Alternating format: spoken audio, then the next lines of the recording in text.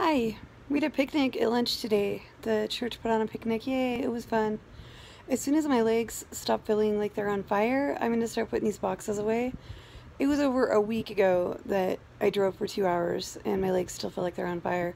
I know I should do more aquatic therapy, but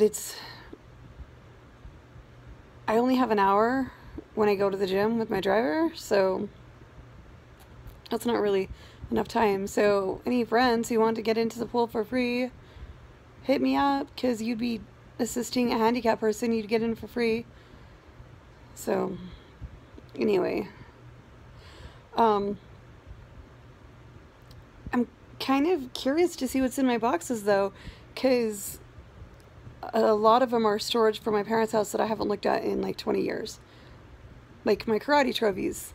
And I know some of the boxes hold the trophies that I've taken apart that were like 4 feet tall. And that's cool that I had trophies that big, but I don't have room for them now, so I'm not going to put them up. So it's going to be a little bit of a surprise finding out what's in all these boxes.